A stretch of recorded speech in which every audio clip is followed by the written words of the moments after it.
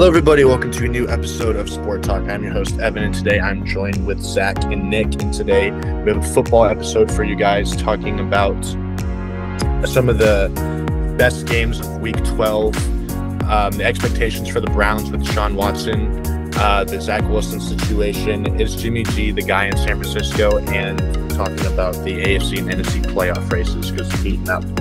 But first, before we start, make sure to follow us on all of our social medias on Instagram, TikTok, at Sport.Talk Podcast, and we'll dive straight into it, talking about some of the biggest games of Week 12. Week 12 brought us a lot of very competitive games.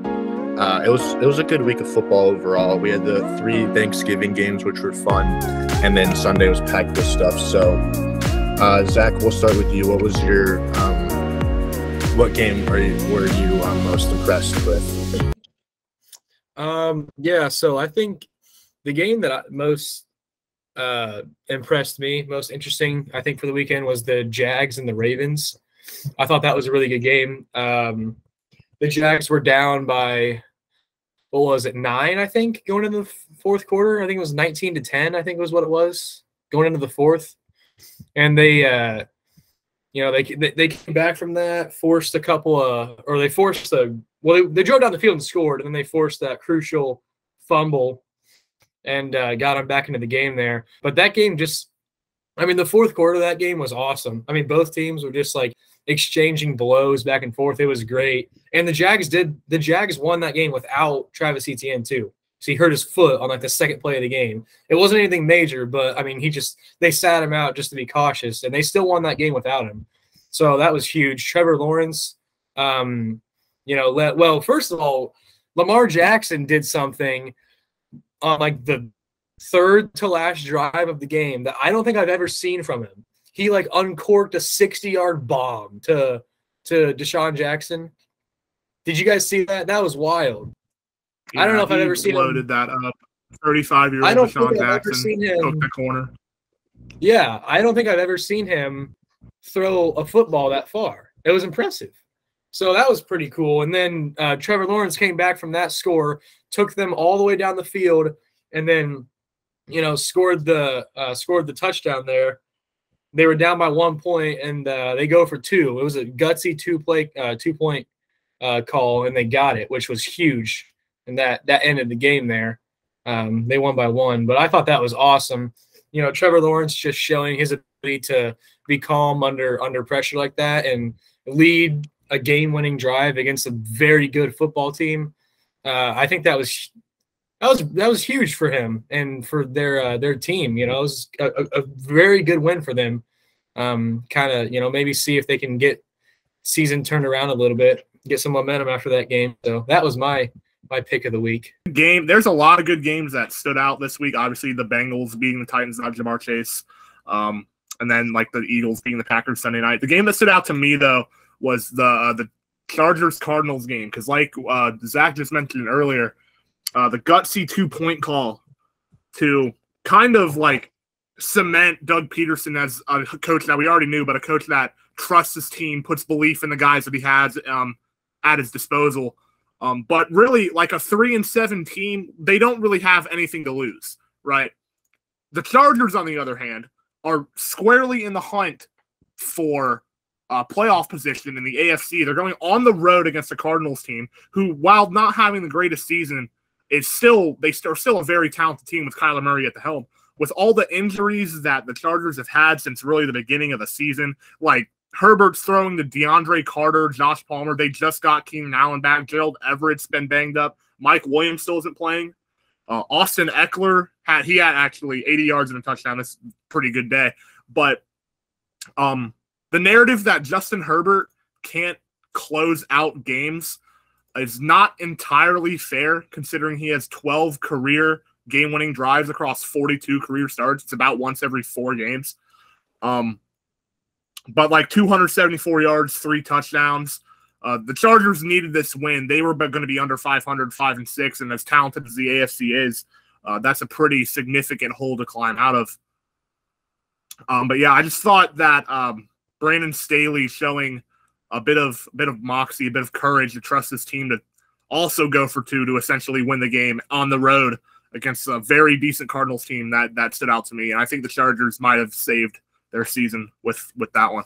My game that I thought was that I'm gonna touch on was the Raiders and Seahawks game. It was 40-34 Raiders in an overtime thriller.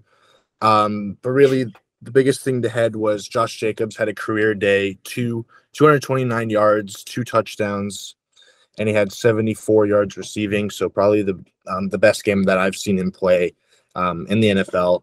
And for a Raiders team that has like really been struggling this year, they were sitting at 3-7 going into this game against the Seahawks team that's been surprising to a lot of people and have been kind of on the roll lately. I think it's a big win for the Raiders because it was looking like all hope was lost for them, and I feel like this is a good confidence booster for them to push over the edge against the Seahawks. But they really shut down Kenneth Walker. He did have 2 touchdowns, but only 14 carries for 26 yards. They held him to less than 2 yards per carry, which is great for, in my opinion, the offensive rookie of the year at the moment. And I think it was either in overtime or in the end of regulation. Max Crosby had a big sack on had a big pressure on Geno Smith that eventually led to them getting the ball, and then Josh Jacobs busted through for 80-yard game-winning touchdown 86 run. yards, I believe. Yeah, so I think that was a heck of a game. It was a high-scoring affair, and I feel like that was one of the best. But also one that I want to touch on just a little bit, because a lot happened in this game, was the Sunday night game, the Eagles Packers game. Jalen Hurts, I'm pretty sure in the first quarter had rushed for 100 yards, which I think he's the first quarterback to do that, if I'm not mistaken. Yeah, it was over 100 yards in the first quarter. 17 carries, 157 yards. Yeah, so that was pretty impressive. And then on the biggest headline for me on the Packers side was Aaron Rodgers went down with a rib injury, and then Jordan Love came in. And I was pleased with what I saw from Jordan Love. He had one great touchdown to Christian Watson, who's been breaking out these last couple of weeks. And I feel like that once, like, if Rodgers does get healthy and comes back, like Jordan Love, I think he still has a spot on that team, just from because he can definitely, I think he can still carry that team a little bit. He might, but the Packers, they're going to have to make a decision on Jordan Love or Aaron Rodgers here this offseason, because Jordan Love's contract is going to be running out after next season, I believe. Yeah. It's still one of the strangest first-round picks I've ever seen. And yeah, the Packers, while Jordan Love played great, the Packers still lost the game. Their season's kind of over. Even if they do win out, they finished 9-8, and even that might not be enough to get them into the postseason. I think the 4% chance to make the playoffs. I think. Yeah, they still got games against Minnesota, against Miami. Like the Lions and Rams aren't guaranteed victories. No, the Packers and the Raiders as well. I think both of those teams are still in trouble here. They got pretty big holes to climb out there for themselves. Yeah. But I mean, I really thought Jordan Love came in and played pretty well. Honestly, I was kind of surprised because I remember last year he came in and had to start for a game and he was just terrible. So he came in and really played pretty well. So I was surprised by that, and I think it'll. I don't know. If you're the Packers, do you keep Aaron Rodgers again, or do you go all in on the young guy here whose contract's about up?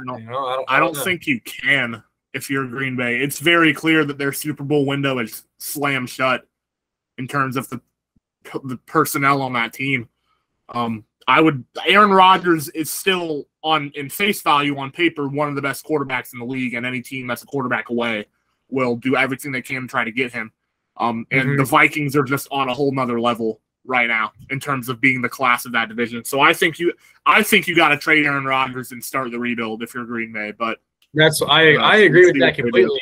They're paying Aaron Rodgers way too much money to have any well, that's why Devontae Adams left. They can't pay anyone else. They can't afford to bring in any other guys because they're paying Aaron Rodgers so much money. Yeah. So and so like you said, their Super Bowl window is done. They're bad this year.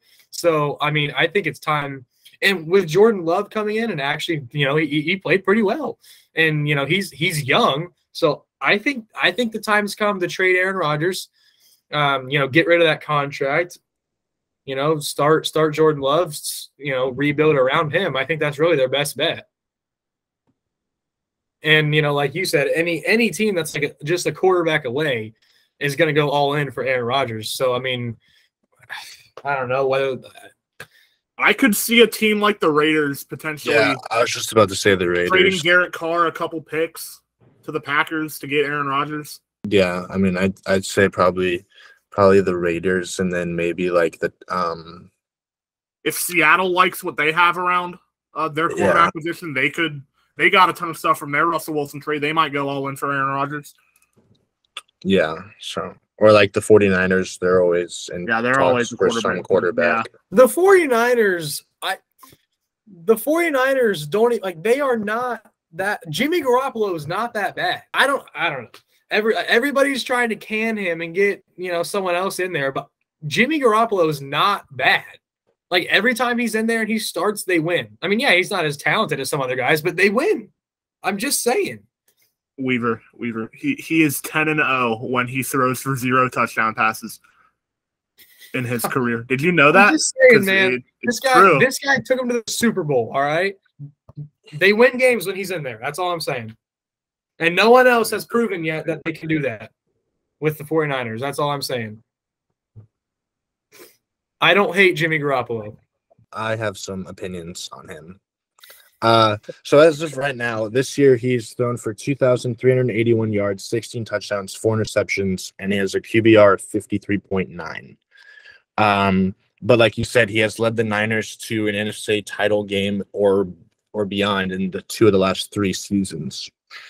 But one of the biggest reasons why I feel like the Niners are having success, at least this year, is due to their defense. Defense is first in points per game, first in yards per game, first in rush yards per game, first in yards per rush, first in first downs per game, and first in passing touchdowns. So they have the best defense in the league currently. And through 11 games, they've only given up 173 points, which is the fewest in the NFL. And on their 4-game winning streak right now, they've only allowed 5 touchdowns and given up an average of 243 yards per game. And they haven't given up a single second-half point in that span. And they just shut out the Saints. So I feel like they're winning their games because of their defense, not because Jimmy Garoppolo is outscoring them. It's because the defense is absolutely shutting them down. I mean, yeah, obviously they're winning because of their defense, but I'm just saying, what I'm saying is if it's not broke, how are they going to mess with it? Here's the thing with the Niners, okay? It is very evident that they have a Super Bowl roster, a Super Bowl caliber team from top to bottom, okay? Like you said, Evan, you said their defense first in points per game, yards per game, rush yards per game, yards per rush, first downs per game, passing touchdowns. They're giving up the fewest in the NFL. Their defense is ridiculous, okay? And Jimmy Garoppolo doesn't have to do anything to win games. The NFC's an objectively weaker conference than the AFC. And Jimmy Garoppolo, he is the perfect game manager quarterback. Okay? But the Niners have the capital to go all in and say, let's get a top-tier quarterback who we know can take us to the promised land and see what happens. It might ruin our future, but who cares? We know we can win multiple Super Bowls with the team that we have. And it's going to come down to the front office on whether they want to pull that trigger and send Jimmy G to a team that could start a rebuild, but they know they have a decent starter in himself. It's hard when you have a guy like Jimmy G because he's not doing anything wrong. But you know you can get much, much better.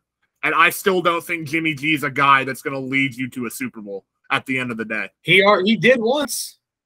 when he was also the reason they choked and lost the game against Kansas City. He makes that pass in the fourth quarter, and they go up 3, and they might win the game, but he overthrows them by a couple yards. I don't think a guy like Aaron Rodgers at that time misses that throw. I'm sorry. It's just, I think it was also a lot of the 49ers defense in that game. I mean, they gave up how many points to the Chiefs in the fourth quarter? They lost that game 21 points in the fourth quarter. Yeah, that's not all Jimmy Garoppolo's fault. No, it's not, but he did have multiple drives in the fourth quarter to put the game away, and he didn't do it. Yeah, I guess. I don't know. I'm just saying, in my opinion, he has not given them any reason to bench him or trade him or anything. So that's all I'm saying. I mean, they are competing at an NFC championship Super Bowl contender level with him. So, I mean, that's what I'm saying, Yeah, I think that they definitely should need to ride, or they have to ride out with him for the rest of the season, because I honestly think they could make an NFC championship. They could win the Super Bowl this year. Yeah, they easily could. They very well could of the team that they have. But I feel like Nick said, if one of these top, if Aaron Rodgers does become available, I would not be we got Jimmy G. I don't need a quarterback. I would, if Aaron Rodgers is on the table, I would do everything in my power to get that deal done. But also for me, I know since the beginning of the season, the 49ers roster has changed a lot. But I'm still a Trey Lance guy. I still think Trey Lance has a lot of potential, and I think he can still do a lot. But like you said, if their championship window's now, we don't know. I don't know if they trust Lance enough to take them there, because he hasn't really played football in about 3 years. So, but yeah, I mean, he's obviously a very talented quarterback. Jimmy Garoppolo is not as talented as Trey Lance. Yes, that's not even a question. I'm just saying, I mean, they have a team that can win a Super Bowl right now, and Trey Lance is really unproven. We really have no clue what he can do. So, I mean, Zach, you said no one's proven they can outperform Jimmy G. No one's got a chance to prove they can outperform Jimmy G. Trey Lance played one game in a monsoon against Chicago in week 1 and then broke his ankle in the first quarter of week 2. I didn't say that. I don't know what you want from them. You have to take your chance with the third overall pick that you drafted. You have to. All I said was Jimmy Garoppolo has not given me a reason to believe he should not be playing. I didn't say that no other quarterback is deserving of a shot. I just said that Jimmy Garoppolo hasn't given me a reason to aggressively go find someone else. I think Jimmy Garoppolo has given you plenty of time to show you who he is. And who he is a guy that might be able to get you to the divisional round conference championship game on a consistent level. But in terms of reaching the Holy Grail, I just don't think that he's that guy. I don't think he ever will be that guy. And that's ultimately the main goal. It should be the main goal of every single NFL organization, is winning the Super Bowl. Yeah. And I don't think Jimmy Garoppolo is the guy that's going to take the 49ers to that spot. I agree. Well, I don't know. We'll have to see. He already did it once, so I don't know. I'm not totally disagreeing with you guys. I'm saying, yeah, if Aaron Rodgers is on the table, then obviously, but I'm just saying, I'm not sold on Trey Lance, and I'm not sold on the Niners just giving Jimmy Garoppolo away when he's taken them to the NFC Championship twice in the past 3 years and once to the Super Bowl. I don't know. I mean, maybe, he's not the most talented quarterback ever, but I'm just saying they win when he's in. So, I don't know. Do you think that the bridges are burned between both sides, the front office and Jimmy G? Because at the beginning of the season, all Jimmy G was in talks with was getting traded or getting cut. But now, they're winning. But I don't know if that has changed anything, or if Jimmy G's I'm just playing for a new contract and I don't want that to be with you, Yeah, because he's going to be a free agent this year. So yeah, they definitely might have to So they could be in a position where he demands a lot of money, and they're like, we don't think that you're worth that much money. And so they might be forced to go with Trey Lance or try to like trade some stuff, because I don't think their cap space right now is very lenient. I don't think Jimmy Garoppolo should be in a place to demand a lot of money, like, because I mean, like obviously he's not like a top quarterback, but like I just think that they win when he's in there and he doesn't lose them games. He does the job well, and that's what I think. But I mean, they definitely might have burned the bridges though, because they were aggressively trying to get rid of him in the offseason. So I mean, if I'm him and you know I come in and like they're winning games, like I would probably be like playing for a contract with someone else, because like if they were aggressively trying to trade him in the offseason, like I wouldn't want to play for a team like that, especially if I've shown that I can come in and win games. Like I'd rather go play for someone else, you know? I think more than likely he is going to leave next year. I'm just saying that, like, I don't know if that's a great idea on the Niners' part to let him go, but whatever. I don't know. I don't think they have another choice. Like if they re-sign Jimmy G and let him play next year, what are you doing with Trey Lance? What was the entire purpose of trading up to draft the 3rd overall pick using him? Well, ankle, but he did. I mean, okay. Let's think of a hypothetical here, though. So say Jimmy Garoppolo takes the 49ers to the Super Bowl this year once again, and well, let's just say this. They don't even have to win it. Just say that they go there once again with Jimmy Garoppolo as the starting quarterback, whether they win or lose. Do you still say, yeah, you're like, we're getting rid of you, Trey Lance is our guy?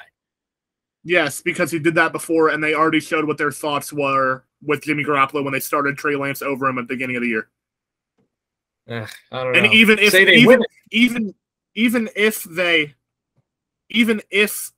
they think that Trey Lance is not going to be as good coming off his injury, they still traded a ton to the Dolphins to to trade up and draft him.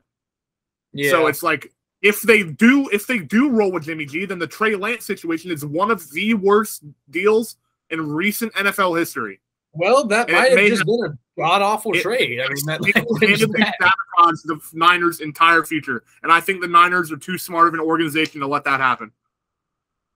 I mean, yeah, but what if Trey Lance is not the guy? Either way, even if he's not, you got to take a chance on him. I mean, yeah, but if he proves to not be that guy, then they still made a god-awful trade. That was terrible. So, I mean, you know. He hasn't got the chance to prove that, though. I guess unlucky. Yeah. I don't know. I guess we'll have to see. We'll see what happens next year then. I don't know. Because, I mean, he is very unproven. So, I don't know. He could be really good. I don't know. We'll see. Yeah. And, I mean, I agree. I agree, though, with what you said. The 49ers are by no means a dumb organization. So, I mean, if they traded a lot to get this guy, I mean, obviously they see something with him. So, maybe he's not terrible, I guess. I don't know. I don't know. I like Jimmy G. He comes in and gets the job done. I don't know. I just looked at it right now.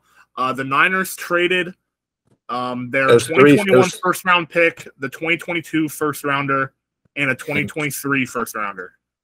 Holy crap. It was 3 first-rounders and a third. Yeah, so they gave up a lot. 3 firsts and a third, yeah. Yeah, Trey Lance better come through then, because if he doesn't, they really hurt themselves. That's what I'm saying. They gave up the house to trade up to draft him. So yeah, they're kind of in a weird spot, because I do agree with you, Zach. Like, if it ain't broke, don't fix it. Like, Jimmy G's shown that he can get you at least to the NFC Championship, but at least most teams would be thrilled to get there.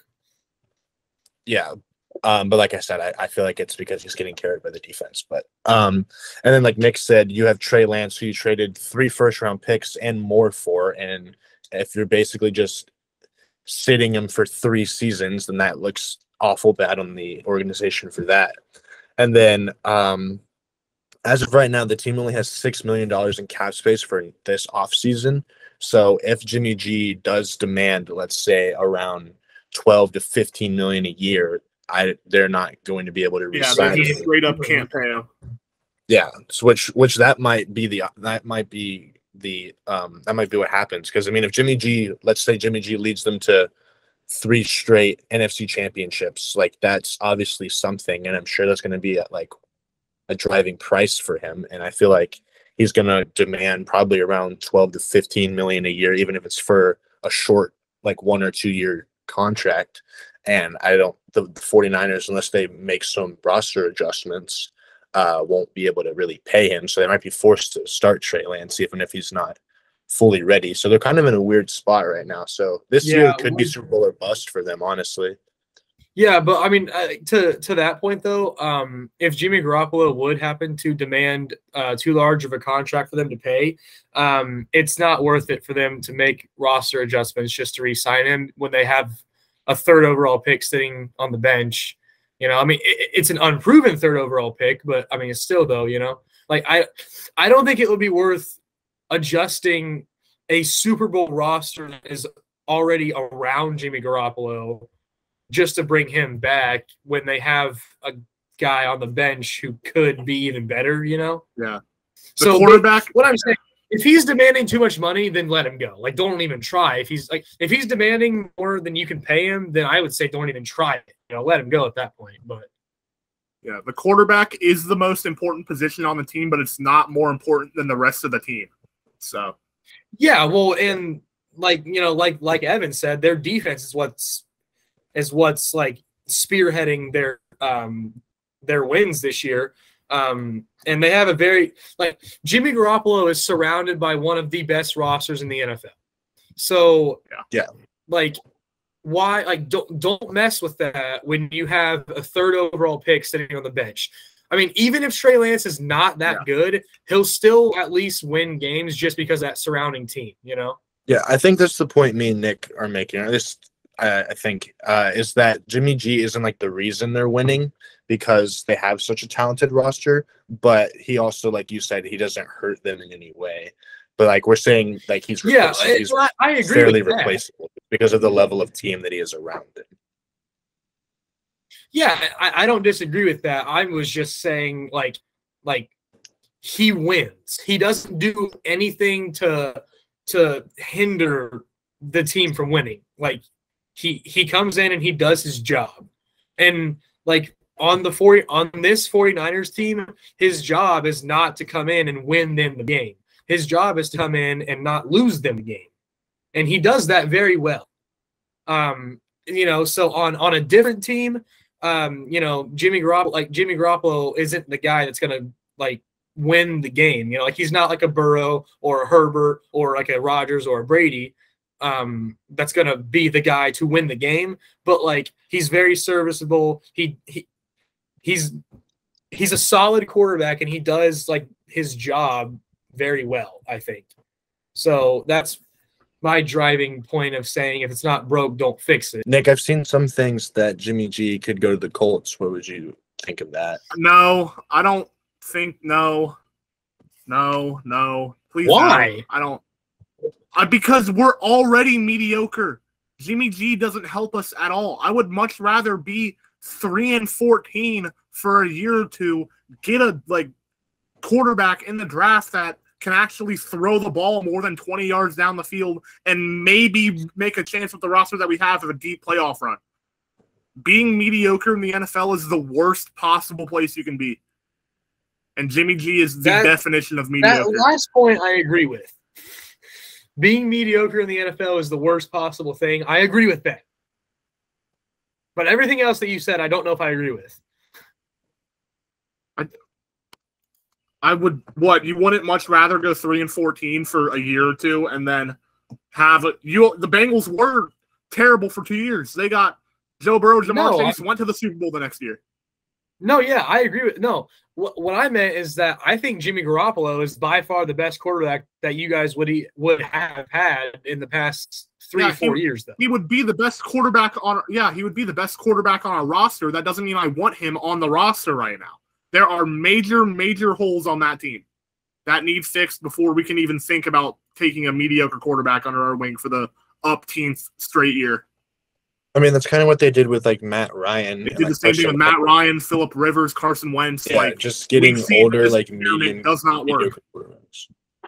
Well, I guess the Colts really aren't like And that's Yeah, what the Colts don't have the roster that the Niners have. Like they aren't like the Colts are much more than just a quarterback away. So in that case, I guess Jimmy Garoppolo would not really be a good choice right now. But, unless the Niners give us picks to take on his salary, like no thanks. Not now. you guys need to just tank and get Bryce Young or Will Levis that's what or I'm something. saying. Will Levis is Well, not it ain't good, happening. Yeah. No, it's not. He's We're gonna finish. He's got to be better than what you have. We're gonna finish 7-9-1, and I said this before we started the podcast. 7-9-1, like the 15th overall pick. We can't trade up to draft anyone. We're gonna have to draft another skill position player that won't be used. So that's just Well, maybe you do. can get like a top tier receiver because you don't really have that right now. I mean, Maybe. I don't think we need. I don't think receivers are our biggest problem, though. Yeah, I don't think it is. obviously quarterback. You can have a quarterback.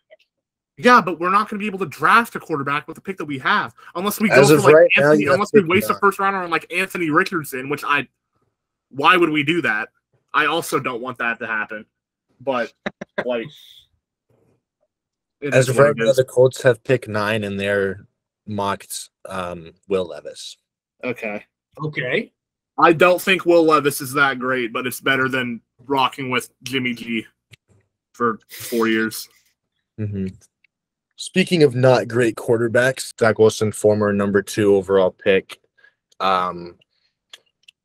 he's been awful lately, and it's been really bad. And I know me and Zach were high on him coming into the season, and we were very wrong on that. Because we said that he was going to be the reason for the Jets' success, but that has not been the case whatsoever. But Yeah, that was a our bad take. Jets still alive, record-wise at least. He got benched for Mike White, and Mike White came in and did Mike White things: 22 for 28, 315 yards and 3 touchdowns, and it had 149 passer rating, which was first among quarterbacks in Week 12. Mike White had an absolute day. Do you start Mike White going forward? That was going to be my question. Should Mike White remain the starter for the rest of the season? I think it should be a week-by-week thing. I don't know. Here's the thing with the week-by-week thing. You don't have any consistency on the offense. Like, the players, the offensive personnel, the offensive coordinator don't get any semblance of what they're going to get week by week if the head coach keeps changing coaches, changing quarterbacks, not due to injury. Like, true. Well, but here's the other issue, though. If you're going to go back to, like, it's hard to go back to Zach Wilson this year because they didn't just bench him. They totally inactivated him. He was in street clothes. Like, he wasn't even on the active roster. Like, they benched him that bad.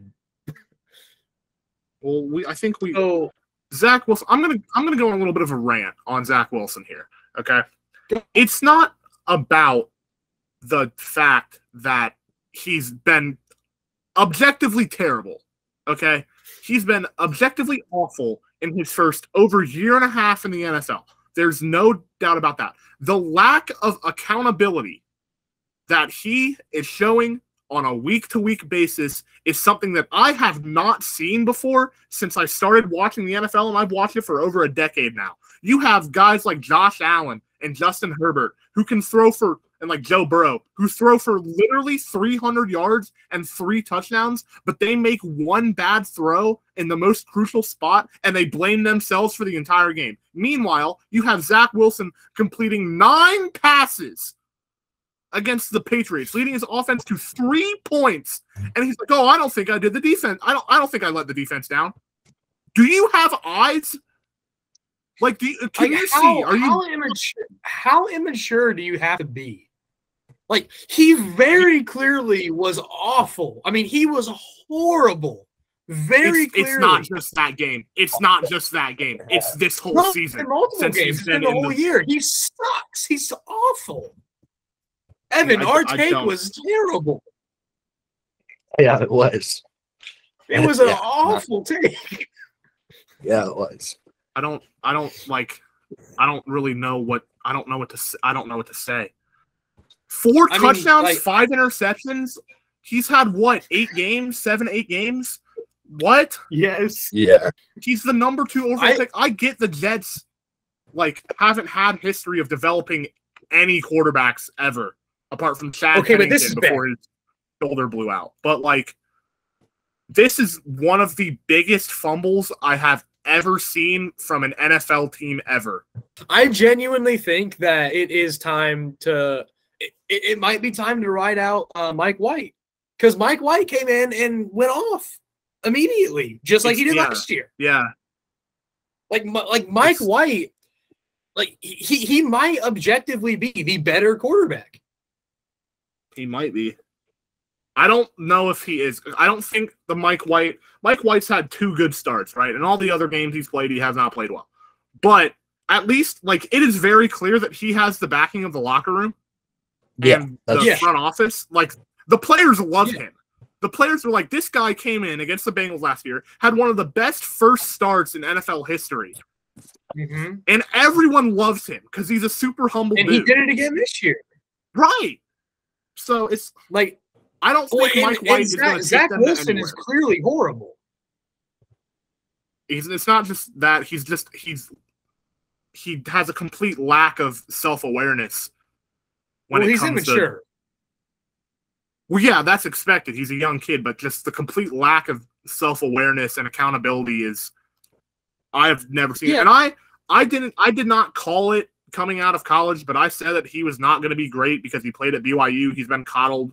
I don't want to say he's been coddled his whole life, but he's gotten what he's wanted basically his entire life. No, you're right. I don't know if you can say, I don't know if you can just brush off the whole, well, he's immature because he's young. He's 22, 23, whatever he is. Yeah, I don't know if you can just brush that off, because look at these other young quarterbacks, Burrow, Herbert, Jackson, those Mahomes, those are all very young quarterbacks, and none of those guys would ever do none of those guys would ever have said what Zach Wilson said. If those guys had that terrible of a game, they would have been ready to hang themselves because of it. Yeah. Right? It would not have been. They would have been ready to take full accountability. Josh Allen did after his game against the Vikings. He was like, the first interception was kind of iffy. It was 4th down, a play has to be made or we give the ball to them anyway, which I agree with. But the second one, he was like, it was a bad read, a bad throw. I need to do better. And that was it. Yeah. Yeah, and Zach Wilson, even though he had 3 on the defense, so you can clearly tell that there's a immature, there's a character issue with him. No one likes him. The team and the coaches don't like him. He's lost the whole franchise. He sucks. He's lost the franchise. He's immature. I think it's time to roll with Mike White. And do you trade Zach Wilson? Would anybody even want it at this point? I don't know if any team. It might be I know a team that would want them. I know a team that would want him. Colts? Carolina Panthers. They just tried it with Sam Darnold. Hey, they tried it with Sam Darnold, Baker Mayfield. Might as well get another one. No, this is okay, but the Panthers are in a full-on rebuild mode. I think it's time they draft a quarterback instead of stealing these crappy Jets quarterbacks. They're going to get. I was just saying because the Panthers' track record is to get busts of top 5 picks. If the Panthers like what they have, they might trade a 4th round pick to get Zach Wilson.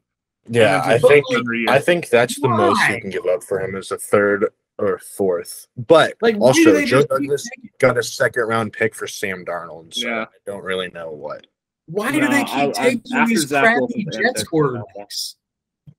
Here's the thing with that, though. If the Panthers want a quarterback, this is the year to do it. They can take their pick on who they want.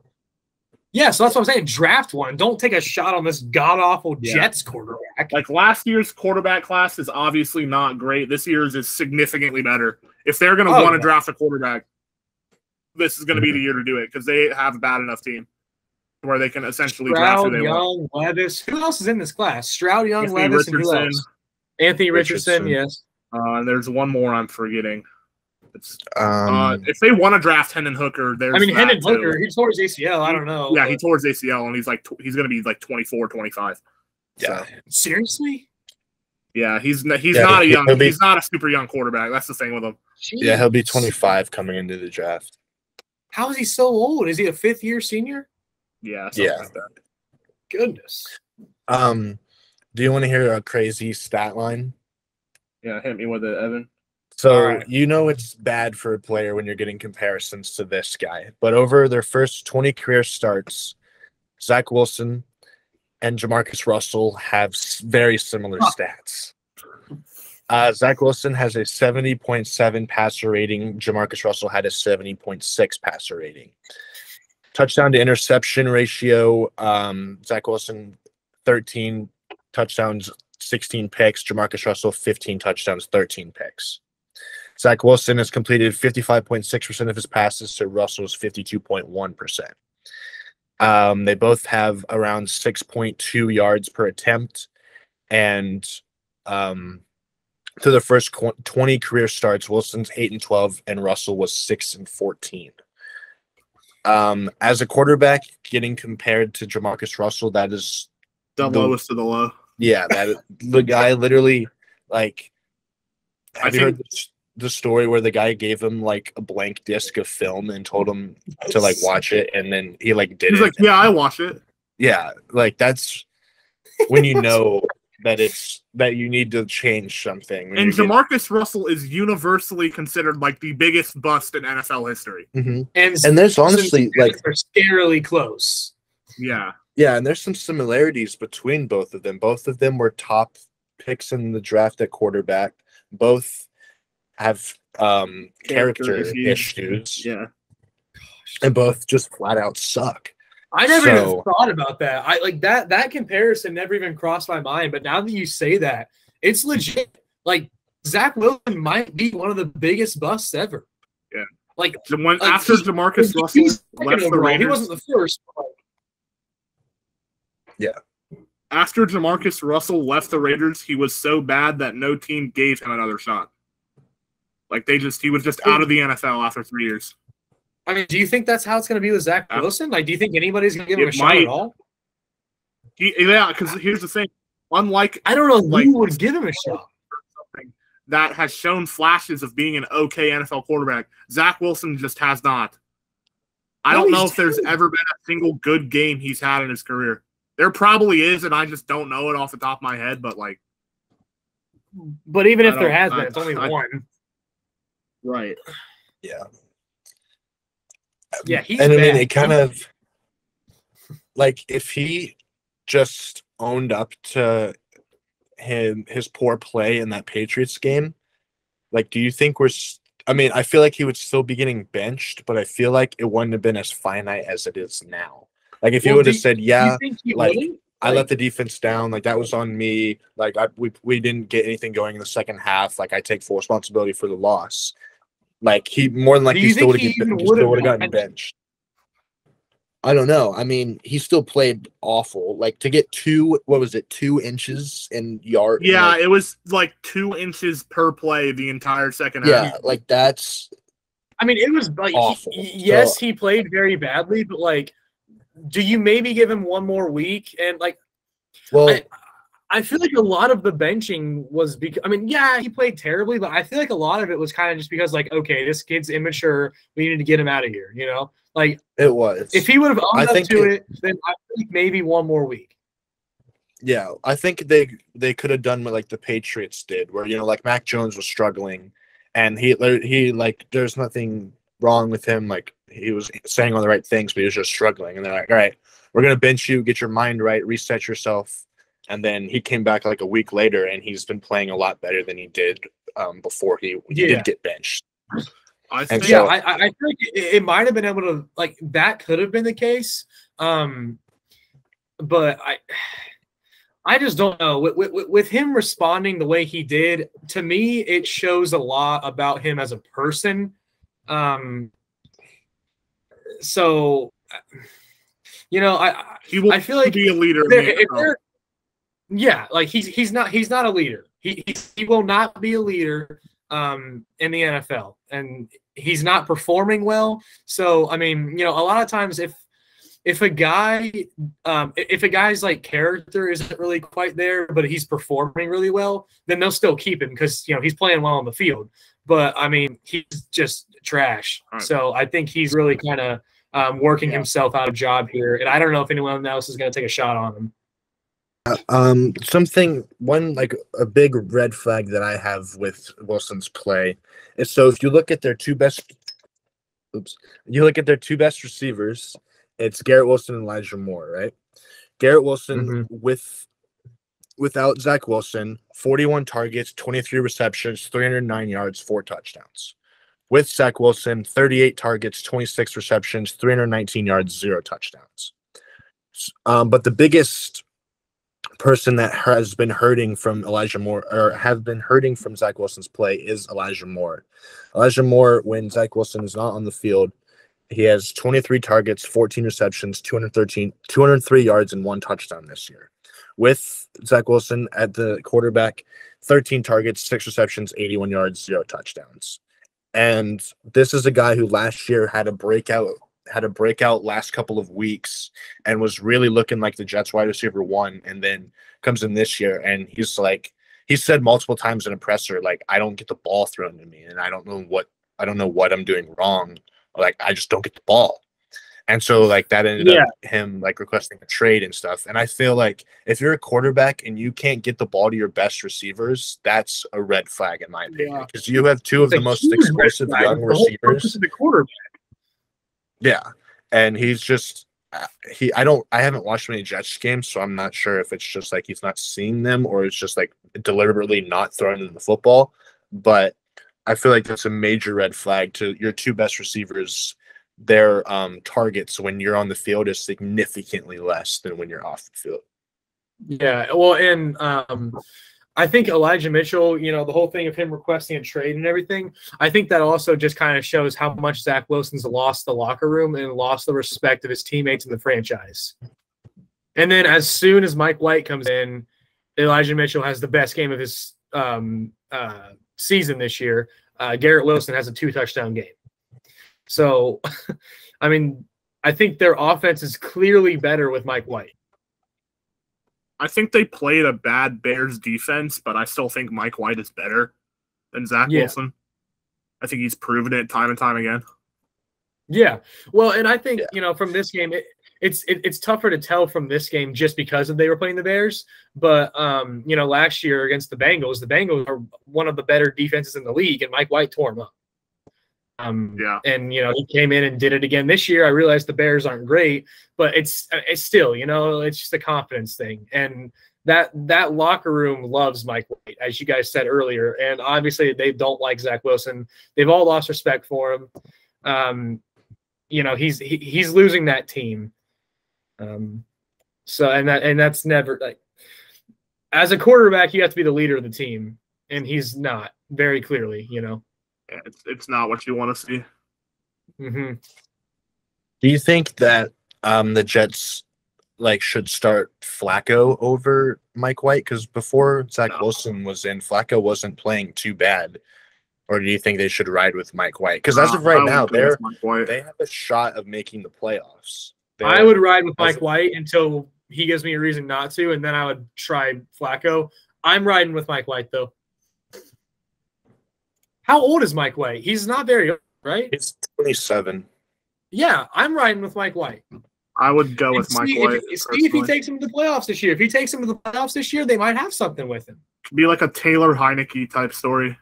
It could be. I feel like it would. But yeah, as of right now, they're 7-4. So do you think he's better than Taylor Heineke? Mike White? Yes. I think Heineke's better. Okay, don't know. How? Mike White is not better than Taylor Heineke. Taylor Heineke is unironically decent. They're both decent. He's unironically all right. I don't know. Don't you feel like Mike White probably is the better physical talent? Probably because he's 6'5". Yeah. I don't know. I guess they're both pretty even. I've seen Taylor Heineke. I've seen Taylor Heineke lead that team to the playoffs. I have not seen Mike White do it yet. So yeah, if I'm taking a quarterback for the entire season, I'm taking Heineke over Mike White. Well, I would too. I was more so just talking about as a physical side of it. Yeah, physical. Taylor Heineke's proven it. much more than Mike White. So yeah, I guess. Yeah. Yeah, I mean, the Jets, like, they might have to, like, draft a quarterback or something. I saw Again. there was a Jets fan, he was talking about, like, who he wants to see a quarterback next year, and he named Lamar Jackson. That was, like, a stretch. Yeah, all right. And then it was like guys like Gardner Minshew, Geno Smith, like just these kind of mid-tier to average quarterbacks at best. So the Jets, they might be in trouble because they're not going to be bad enough to get a top pick as of right now, unless they just absolutely fall off a cliff, which would be the most Jets thing to happen. But as of right now, yeah. They're not bad enough to get like one of those top quarterbacks. And I don't know, like with their track record, I mean, obviously you're gonna have to draft the quarterback anyway, but like their track record speaks for themselves. They are not good at drafting QBs. They might, I don't know, they're kind of in trouble when it comes to the quarterback position. But I don't think they're gonna fully give up on Zach Wilson. I think he's gonna get another shot towards like the end of the season once kind of all of this stuff kind of settles down a little bit. And if Mike White is not like playing that great, I think he'll get another chance. But I do think there's some serious red flags that have been revealed this season, and he very well could be like out of a job here very quickly. I would just I think if he gets another shot, it's his last. Oh, yeah, for sure. If he gets another shot and is bad again, he's out of the league. Yeah. Based off of the stuff he's shown prior. So we're going into week 13, and that means that Deshaun Watson is going to be returning for the Browns after his 11-game suspension. Oh, boy. And so as of right now, the Browns are 5-7, third in the AFC North. And they have their upcoming games are the Texans, Bengals, Ravens, Saints, Commanders, and Steelers. So what are your expectations for the Browns with Deshaun Watson at the helm now? I think that they dug themselves too big of a hole in the first 12 weeks of the season. I mean, even with their win against Tampa Bay, I think they're, like as you said, they had 5-7. I think they're 4-7 actually. 4-7. Yeah, they are. Your point still stands. I think the AFC is too good, so I don't think the Browns are going to make the playoffs this year. But you all know my stance on this. I think Deshaun Watson is that guy. If he comes back and plays 80% of what he was playing in Houston, the Browns are automatically contenders in the AFC, and I will die on that hill. I think they beat the Texans this week. I don't think it would have mattered. We'll see how good he is when they play the Bengals in 2 weeks. That game's in Cincinnati, right? It's at Cincinnati, but okay. Honestly, I don't think that's going to be a good game to show how good he is because the Bengals, for some reason, we'll see how good he is. Well, but I don't know if we will. I don't know if that's going to be a good game to tell because for some reason the Bengals just choose to play their worst football ever every time we play the Browns. So, I mean, Deshaun Watson very well could have a 1,000-yard game against the Bengals, and then the next week he just sucks. And that's just because the Bengals are terrible against the Browns every year. Well, I can't really argue with that, actually.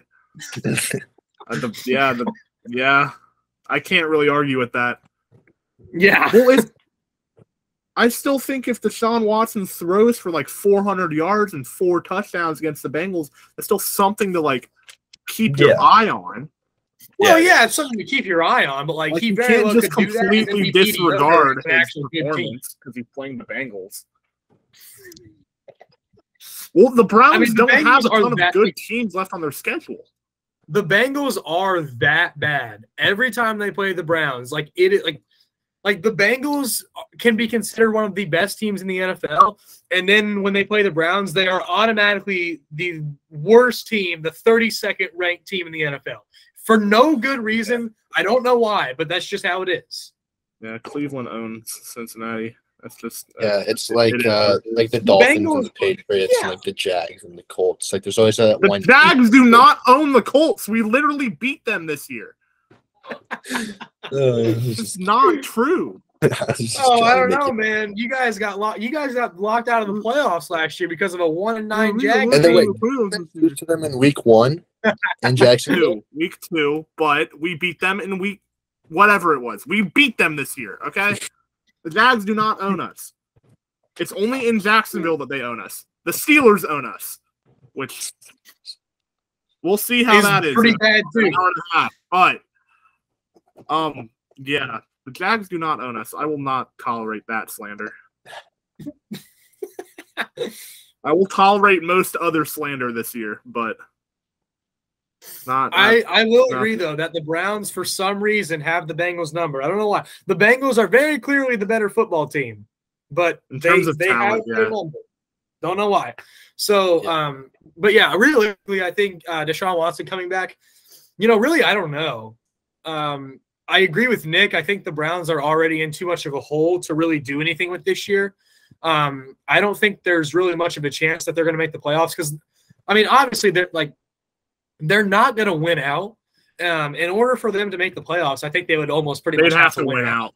Yeah, if they win out, they're on 10 wins.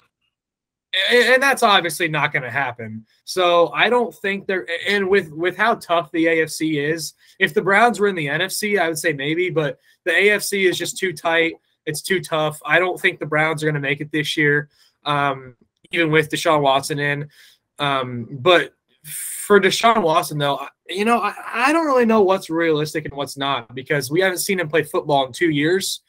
So he might not be as good as what people remember or what people are expecting. And I don't really know what it's going to do to the Browns either, because the Browns the past couple of years have really been mainly a ground and pound type of football team. So I'm not sure if with Deshaun Watson coming in, I'm not sure if they're going to try to change that narrative and become more of a balanced team or more of a passing first type of team. And if that does happen, I'm not sure how that would go. I'm not sure if I don't know if that would make them worse, honestly. I don't think the Browns are going to be I don't think the Browns are going to be a pass first team. I just don't think that's in their DNA. I don't think they should be a pass first team. With the backfield, Nick Chubb is, in my opinion, the best running back in the NFL. With the offensive line that they have and Nick Chubb in the backfield, they should absolutely be a ground and pound type team. But yeah, they should be, and they have been. But that's the thing. Deshaun Watson. What's that? I said he adds a complete other dimension in terms of what they can do through the air if he plays as good as he did in Houston. Yeah, so that's what I'm saying. I'm not sure if, with him coming back, they're going to try to kind of get more, they're going to try to become more of a passing team with him coming back. I'm not sure if they'll try. They shouldn't. I think that would make the Browns worse.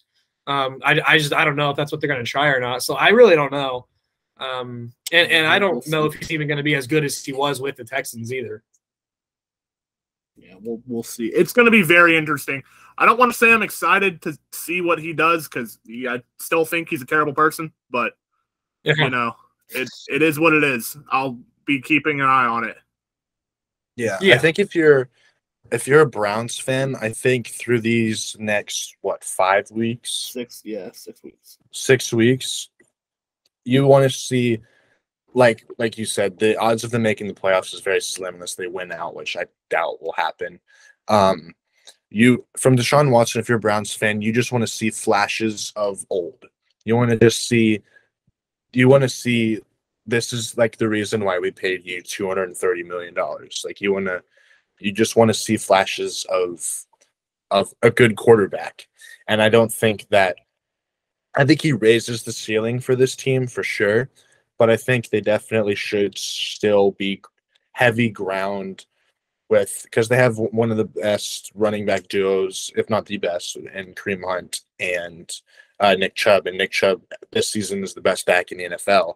And so I think that they just trying to kind of implement Deshaun into the offense and kind of get him more comfortable because he hasn't played organized football in about 2 years. So I think it's going to take him a couple of weeks to kind of get out the gate and kind of look like his old self. And so I feel like as a Browns fan, you shouldn't be expecting like for him instantly to be top 5 quarterback. I think you should you want to see just flashes of Texans Deshaun Watson. Yeah, and hope that carries over into next season. Yeah, Browns fans are going to have. Yeah, I was just about to say that Browns fans are going to have to taper their expectations a little bit for next season, because next season he's going to have a full offseason to learn the offense, get under all the schematics that he's going to be taught.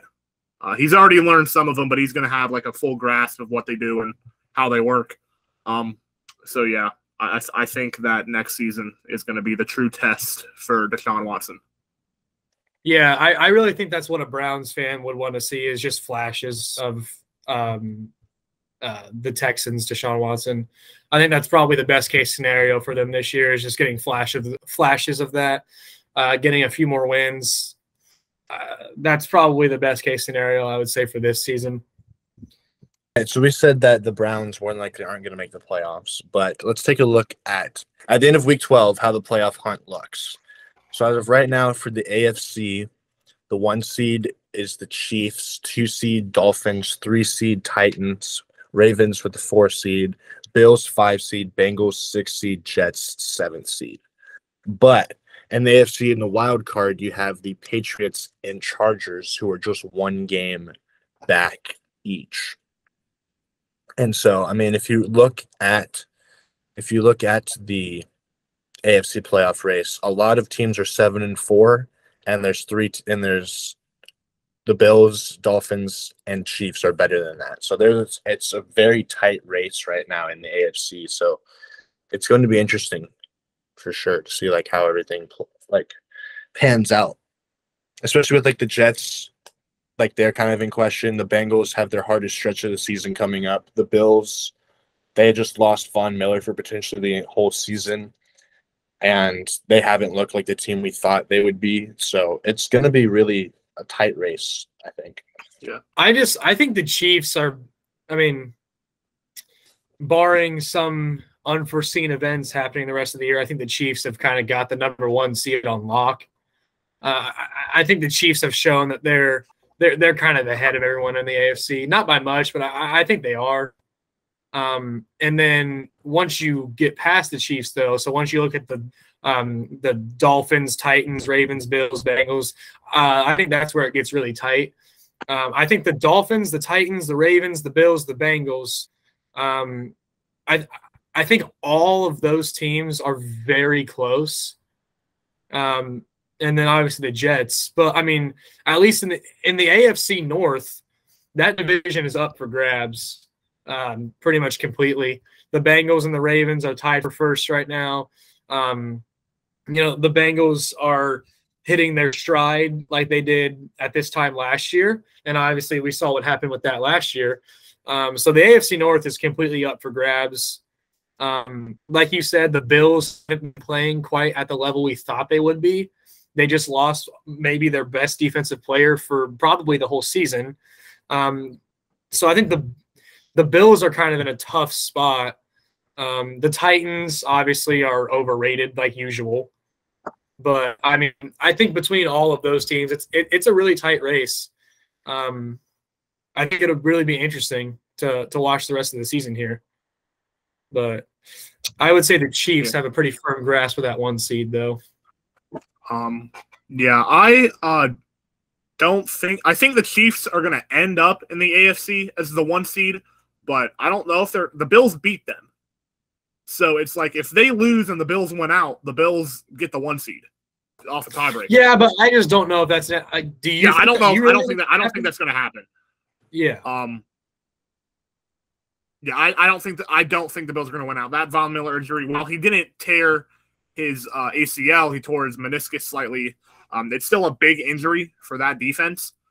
If we're given predictions, predictions on how it's going to finish out. I think I'm just going to go through the list of the teams that I have in this order this time this year. Chiefs 1 seed, Bills 2 seed, Ravens 3, Titans 4, Bengals 5, Dolphins 6, Chargers 7. I think any one of those teams can win the Super Bowl. I am fully confident that any one of those 7 teams I just listed, if everything goes right, can win the Super Bowl, can win the entire thing. I think the Titans are the least likely out of those. Yeah, teams I was gonna named. say the Titans are iffy, but like as long as Ryan Tannehill doesn't lose games for them, I think they could very easily make a run to the Super Bowl. And once you get to the Super Bowl, anything can happen. I don't see the Titans doing that, but the other teams, I think like the other teams have a fair shot, but I don't see the Titans really. But yeah. Yeah, I think my AFC playoff picture looks almost identical to yours, Nick. I think maybe just a couple switches. Like I feel like I think the Dolphins might be able to hang on to the first seed in the AFC East, but I think I still have all the same teams in there. And I do agree. I think other than the Titans, I would not be utterly shocked if any of these teams makes like a Super Bowl run. I wouldn't be shocked at all. The Dolphins play the Bills in Week 15. That game is in Buffalo. I think the Bills win that game. I think that's how they win the division. Is that game right there in Week 15? I could see that. I could definitely see that. The AFC West or not West. Shoot, what was I going to say? East. The East is what I wanted to say. The East and the North are very tight. The top two teams in both of those divisions are very tight. Like I don't really think the Jets and the Patriots are really all that great. But the Bills and the Dolphins, that it's up for grabs between those two, just like the Bengals and the Ravens. And I agree with what you said, Nick. I think the division comes down to that game with the Bills and the Dolphins, and the winner takes the division. I've said this before. I think that's how it's going to come down in the AFC North. I think it's going to come down to that Week 18 matchup between the Ravens and the Bengals. I think winner takes the division. So it's a tight race between those two for sure. So I mean, I agree with pretty much all the teams that you said, AFC like playoff wise, except for there might be a couple of switches just based on who wins those two divisions. But yeah, I think it's those 7 teams there. I see as the ones making it in. Chargers over the Jets, I would say. Yeah, I was gonna say, you said early in our predictions podcast that you had that Week 18 game being a crucial game for who gets the head of the division, and so as of right now, that's looking like what's more likely going to happen. Yeah, it's held up so far. Lose a lot in the stretch. So yeah, I feel like that game is going to be like that. That's going to be a rocking game. I mean, but now the thing that's kind of scary though for the Bengals is that I think how like the Bengals' remaining schedule is very difficult compared to the Ravens. The Ravens' remaining schedule is not really that difficult. Let's move on to the NFC. So as of right now, the Eagles have the first seed, Vikings 2nd seed, Niners 3rd seed, Bucks 4th seed, Cowboys 5th seed, Giants 6th seed, Commanders 7th seed. So, as we've said, the NFC is significantly worse than the AFC is. But I think the first 3 seeds are pretty much locked. I think it really just comes down to who wins that NFC South division to get that 4th spot. Yeah. Like you said, the first 3 seeds. I mean, the Cowboys could win the division over Philadelphia, realistically. If they beat the Eagles and then the Eagles slip up one more time. But yeah, the Eagles, I think the Eagles, the Vikings, the Niners and then the Cowboys are very clearly the 4 best teams in that division. The conference. I think there's a significant drop off after that. Oh yeah. So, I could see all 4 of those teams going to the Super Bowl. Every other team is just. I don't want to say Tampa Bay is terrible, but they're pretty good. No other team in the NFC I could see going besides those 4. The Buccaneers, I don't want to count them out just because of Tom Brady, but they are not playing well, and neither is Tom Brady. Decimated. Their offensive line is decimated. Yeah, so I don't like the Bucs this year. The Giants, I think, are a little overrated. Realistically, the Falcons could win that division. Yeah, they could. What are they? 1 game behind? Yeah, they're 5-7, and the Bucks are 5-6. Oh, so they aren't. Yeah, they're right there with them. Which that'd be kind of wild if the Falcons I would make it. love I it. don't think it matters that much because I think at the end of the day, it's going to be one of those top 3 teams making it. I mean, like, it's like you guys said. After the Eagles, the Vikings, the Niners, and probably the Cowboys, it is a very significant drop off. Yeah, like I got the Eagles 1, Vikings 2, Niners 3, Tampa Bay 4, Dallas 5, Seattle I think will finish as the 6th seed, and then the Commanders as the 7th seed. I think the Giants are not going to make the playoffs. I've been saying this the entire season. I don't think the Giants are that good of a football team, despite what their record says. I just don't know where they came from. Like what? Yeah, like, they really aren't that good. No, I don't. And the past couple weeks have shown that. Like getting, I agree. The Giants, not the Giants. The Lions are like a very underrated football team, but the Lions they still got are embarrassed at home. No, they're not bad, but they still got embarrassed at home by the Lions. The issue with the Lions is that every game they lose is by a very close margin. So they aren't a bad football team by any means. They are young and they can't finish games. They always I mean, the Thanksgiving game against the Bills was a prime example of how they just shoot themselves in the foot with mistakes. And that's how they lose the game because they're young, they're inexperienced. Their head coach is also young and inexperienced. So, I mean, they are a good football team. It's just they can't close out these games because they just can't quite get over that hump yet because I feel like they're young and inexperienced, But they are a good football team. Yeah. I think the biggest issue with the Giants is I'm looking at their remaining schedule. It is very difficult.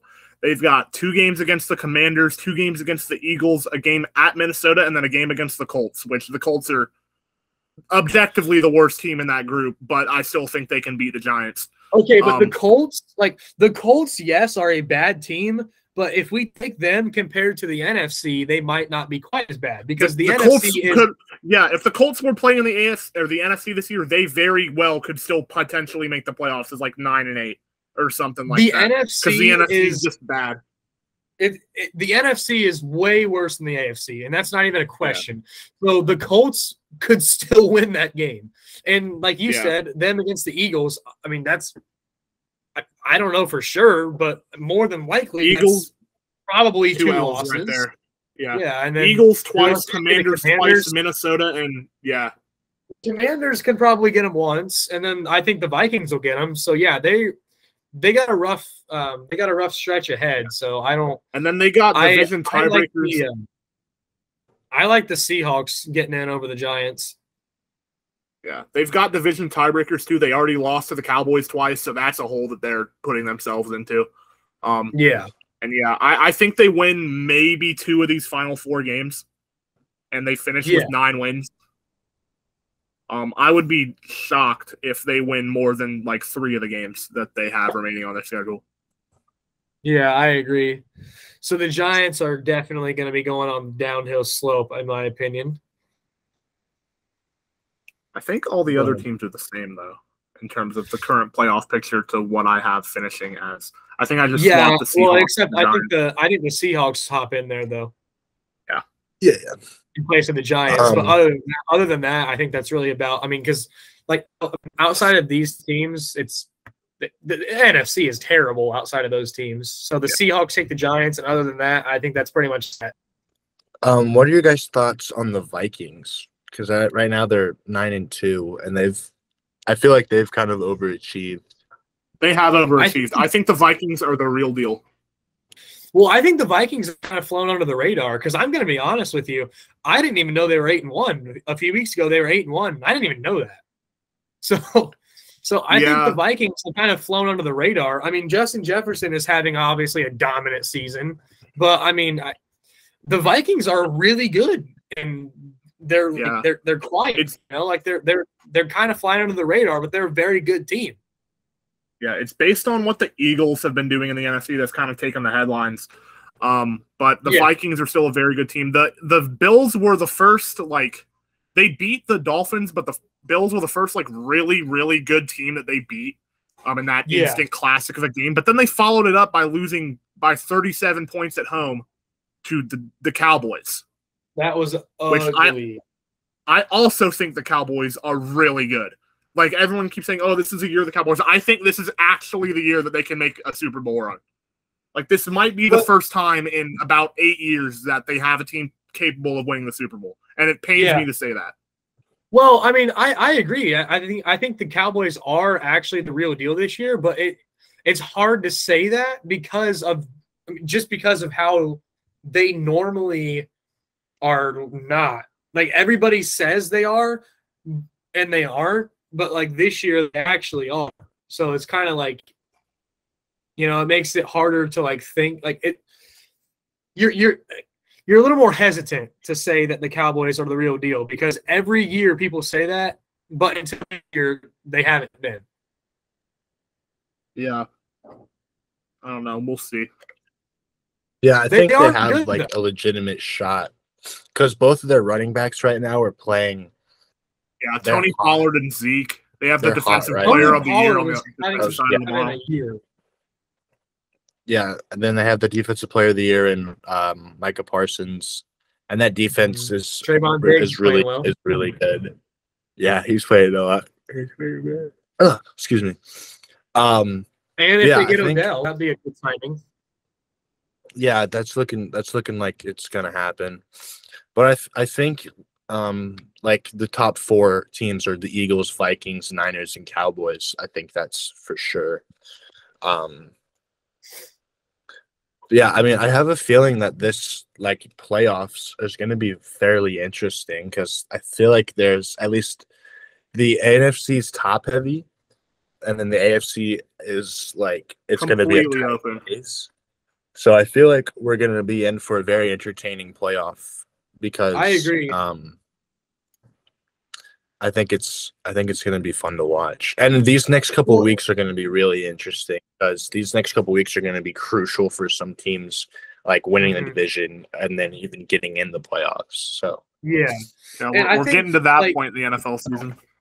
Yeah, and I think like we all say, like the AFC is objectively better than the NFC, which it is, but the NFC is pretty tight too. I mean, between the top 4 teams, it's not like the AFC is tight between like 7 to 8 teams, but I mean, the NFC is also tight between those top 4 teams because I feel like between the Eagles, Vikings, Niners, and Cowboys, I think any of those 4 teams can win on any given day. Yeah, I feel like this NFL season's flown by. Is that just me? Or? It feels like yesterday I was talking about the Colts beating the Chiefs and how it could potentially turn their season around. Now we're in week 12. Yeah, I feel like it's past. What happened? Yeah, I still remember watching week 1. I remember watching the Bengals lose to the Steelers, and that was just terrible. Yeah, it seems like eons ago that game happened. Yeah, this season's going by really fast. I think it is wild. Like we're in December, we're heading into December, which is crucial for playoffs and everything. So it has been flying by real fast here. Next thing you know, it will be in the playoffs. Yeah. I saw something. The Bengals had their first undefeated November since like 1981 or something like that. It was 1989, I think, is what it was. Somewhere in the 80s. Yeah, undefeated November. So the Bengals are hot. I think the Bengals might be the hottest team in the NFL right now. They are. I'd put Kansas City above them, but they're going to play next week, so we'll see. If the Bengals can steal that win against the Chiefs, I don't know who's stopping them. Yeah, we'll see. They got the Bills too later in the year, so yeah, we'll see. I am increasingly getting more and more confident each week. For that matchup against the Bills, I don't know, man. Yeah, plus Jamar and Mixon are coming back this week. Yeah, I was going to touch on that. They're doing all this without Jamar Chase and Joe Mixon. So yeah, I think that's more impressive than anything. Yeah, I think this Titans game was, I mean that was a playoff game. It showed a lot. I think that was a playoff level football game, and the Bengals played a very good game. Boys, do we have anything else before we wrap up? Any final closing thoughts? I think we covered it all. I don't think so. Just had a fun year so far this year. Yeah, and that's good. All right, well, that's going to wrap it up for today's episode. I hope you all enjoyed. If you did, make sure to like this video and subscribe, and we'll see you guys in the next one. Peace.